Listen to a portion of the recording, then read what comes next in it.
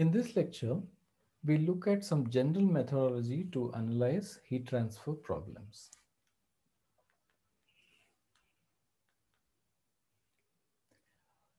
In earlier video, we discussed the method of Polya for solving engineering and mathematical problems. So we'll briefly recollect what those points are. So there are 4 steps in Polya's method: understanding the problem, devising the plan, carrying it out, and looking back. Understanding involves restating it. Devising a plan is to try and find connection between knowns and unknowns, equations, and so on. Carrying out is actually solving analytically or numerically, and looking back is to validate it. What we are going to discuss in this particular video is about this step. So what do we mean by carrying out or devising a plan for heat transfer problems? So what is the plan for heat transfer? How do we go about getting more systematic about solving heat transfer problems? So the first thing, after you have drawn the diagram, so drawing the diagram is part of the previous step, where it's part of the understanding step, drawing a schematic diagram. After that, for heat transfer purposes, the first thing that we do is to draw the control volume. So if this is the system that we are considering, so there is a solid object and that is placed on another wall kind of object or a floor. And then we define the control volume. So control volume is usually denoted by a closed dashed line, and the dashed line surface is the control surface. So this is a 2D representation of what is actually a 3D object. So the first thing that you do is to represent the control volume. Then you decide on the time basis. So are you going to consider a finite time interval and carry out the energy balance? Or are you going to use time instants? So in the case of time instant, we need to use rate of change. In the case of time interval, we have to use absolute change in quantities. There is no time involved there. Right.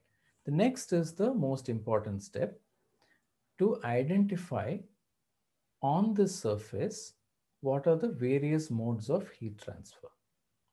Okay. So what are the various things that are reaching the surface and what is going out? So there is a convection, there's radiation, there is some radiation going out, radiation coming in. And inside the volume, are there any chemical reactions that are taking place, nuclear reactions that are taking place? Some electrical wire is going on, which is heating and so on. So there is a bulk heating here, and there is a surface phenomena on the surface. So identifying these phenomena is very crucial to identifying the connection between various things. So in the plan, we are supposed to identify connections. So before we do that, these are the typical things that we have to look for. And in that things, we see what are the things that are given. Okay, we broadly know what is given, but detail we need to see whether everything required for convection is there, radiation is there, and irradiation is there, and so on. So once we identify the phenomena, so these are all phenomena related to heat transfer. After that, we look for different types of equations. So depending on what is the unknown, we either write a complete integral balance, that is called as a lumped parameter, on the entire volume. Or you can write a small shell balance and write a 1D equation, or a complete differential equation for the in 2-dimension or 3-dimension as the problem might demand. Once we have written this, we might have the entire generic set of equations. Then we can go and state the assumptions. So for a given condition, we have to try and simplify different conditions so that we can solve it easily. So state the assumptions. And once you've stated the assumptions, you will also be able to list out the properties that are needed. So if you say there is conduction here, then so what is the conductivity, what is the emissivity, what is the absorptivity, and there is a convection, there'll be some heat transfer coefficient and so on. So list down all those things and solve the problem as much as possible. If it's possible to solve it analytically, go ahead and do it, and solve it completely in terms of symbolic variables. Don't substitute the values to begin with. That's a very bad practice. You will not catch errors if you do like that. So once you have defined these notations, continue to use this variable notations till the last step. Only in the last step, you substitute values. Don't substitute from the beginning, because many things might just cancel out and you are prone to make more mistakes if you substitute at the beginning. Okay, now coming to this particular thing, identification of heat transfer modes. In an earlier video, we discussed about mechanisms of conduction, convection, and radiation, and we try to relate them to the molecular motion of molecules. So one of the ways to identify this step, heat transfer modes in the surface, is to picture the bodies involved. So it's, let's say there is a block kept in a room which is enclosed, and the room has got surrounding air. So think of the molecules first. How are they moving? The random motion, is there a mean motion? In the case of solids, they're all fixed at one location, and there is this radiation coming from here and so on. So try and relate this to the molecular picture as much as possible. That will help you identify the phenomena. As a thumb rule, in a solid block, you always have conduction and radiation inside the solid block. In the surrounding air, you will have convection and conduction because it is a fluid. And the walls here directly don't contribute to this by conduction or convection, but by radiation, it can heat the surface or cool the surface. Additionally, suppose if you have a fan on the top, which is moving the fluid around, so the surrounding air can also have fan and buoyancy driven convection. So think of whether there is gravity present. So if gravity is not present, obviously there's not going to be any buoyancy driven convection. So if gravity is present, then the density differences because of temperature variation can lead to buoyancy driven convection. Okay. One of the other things that we can do is to do what is known as back of the envelope calculations. So this will be helpful in doing simplifications. So what are these things? This is to estimate approximate heat transfer rates coming from different phenomena. So in this problem, we have several things that are happening. We don't know a priori which one of them is going to be important unless we have put some numbers in it. So that's what we are doing in this step. So what are those numbers? So let me just recall this notation. Q double prime denotes rate of energy loss or gained per unit surface area. So rate of energy means joules per second per unit surface area. So that is watt per meter square in SI units. And we have these three modes of transfer, which we saw before. Q double prime X is K dt by dx. This is the Fourier's law. K is the thermal conductivity. And for convection, we have Newton's law of cooling. Q double prime is given by H times Ts minus T naught. And for radiation, in an engineering approximation, we have it as epsilon sigma times T power 4 body, if it is higher temperature, minus T power 4 surroundings. So this is the quick equations that you should consider at the surface of the object. And then for this back of envelope calculations, if you want to estimate which is bigger and which is smaller, we need some values of k, h, and epsilon times sigma. So we have given that here as this, use this as a thumb rule calculations. For anything, you have to actually go and find out what material it is, but these are all approximate variations. So for gases, these are all in SI units. For gases, conductivity is 0.1. So I'm going to ignore this because if I use everything consistently in SI units, I'm good to go. So for gases, thermal conductivity is 0.1 and metal maximum, it goes to 10 per 100. So gases, liquids, non-metals and metals. So metals, remember, thermal conductivity is high because of electron motion. Free electrons also carry heat.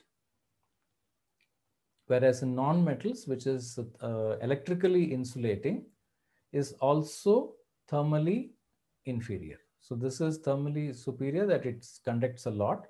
Thermally inferior because it is conducts less, because free electron motion is less. So this is a quick way to remember. And in liquids, it is even less because there is no free electron motion, and there is a mostly it is by motion of molecules themselves. Okay, now this factor H is called as heat transfer coefficient or convective heat transfer coefficient.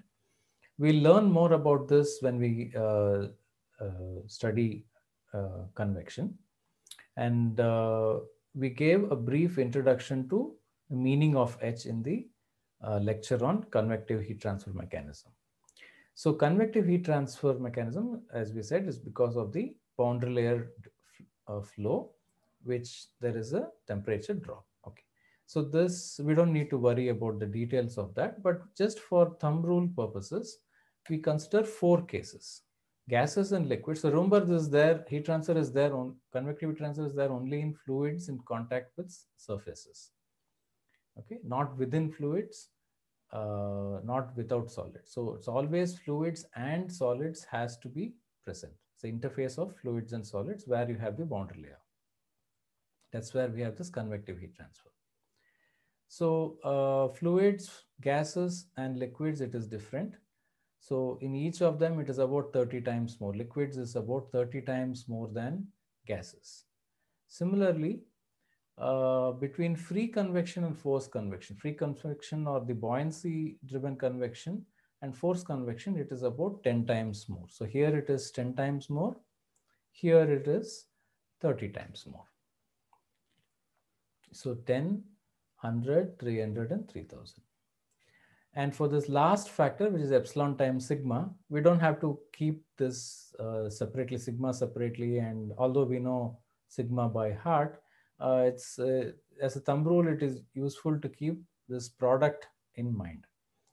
So for polished surfaces, okay, where most of it is, lot of it is reflected, a very less is absorbed, we have epsilon times sigma is 0.2 into 10 power minus 8.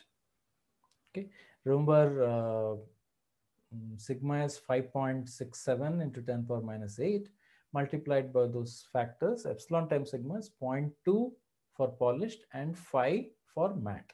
So matte finish, which is like a more gray finish, that lot of light does not get reflected, but it gets internally reflected and goes inside the body, and therefore it is quite high. So this goes from 0.2 up to 5 for matte. So let us estimate these heat transfer rate for this problem that we studied. So we have a hot cylinder kept in a room, and the wall, it's otherwise it's completely insulated wall, and there is a fan above. Okay, so how do we estimate this various quantities? So let us give some typical values. Let's say it's given that the surface temperature of this is 400 Kelvin. Okay, and the wall temperature here is 300 Kelvin. So let's say this is at room temperature, and this is like 100 degrees more than room temperature. Okay, so this is 100 degrees more than room temperature. This is at room temperature. So the difference between the temperature here is 100 degrees. Okay. And for simplicity, let us assume that the distance between the object and the wall is about 1 meter. So just make the calculations easy. So now, firstly, conduction in air. Okay. So here we have conduction and convection, correct? So conduction in the air is k times dt by dx. So dt by dx, we approximate it as k times delta t by L, right? So this entire gradient here, we replace it by delta t by L. So delta t is 100, L is 1, and thermal conductivity for gases is 0.1. So this q double prime x conduction, that is the rate at which heat is transferred from here to here by conduction in air, is 10 units in SI, 10 watt per meter square. Let's look at convection. So convective heat transfer coefficient for air in forced convection, okay, or free convection. So if it is free convection, it is 10, forced convection, it is 100 for gases. So if you plug it in here and you have a temperature difference of 100, so the Q double prime convection goes from 1000 to 10,000.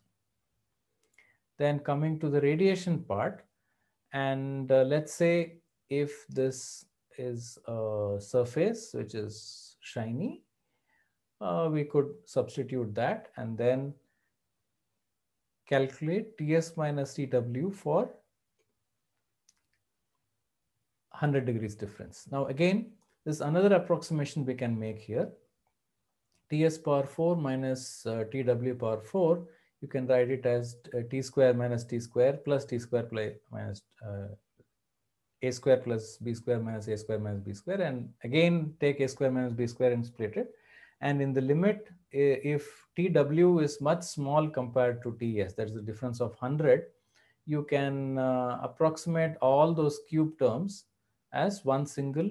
There'll be T square term times a T term will become T cube term times this. So this is also another good engineering approximation that is for thumb rule calculations. All right, so now when we substitute this, we get this one to be 1000. So conduction, convection, and radiation. So we see that the dominant is the forced convection, which is 10,000. Whereas free convection and radiation are all of similar magnitude. Whereas conduction in air is way less. It's about 100 times less.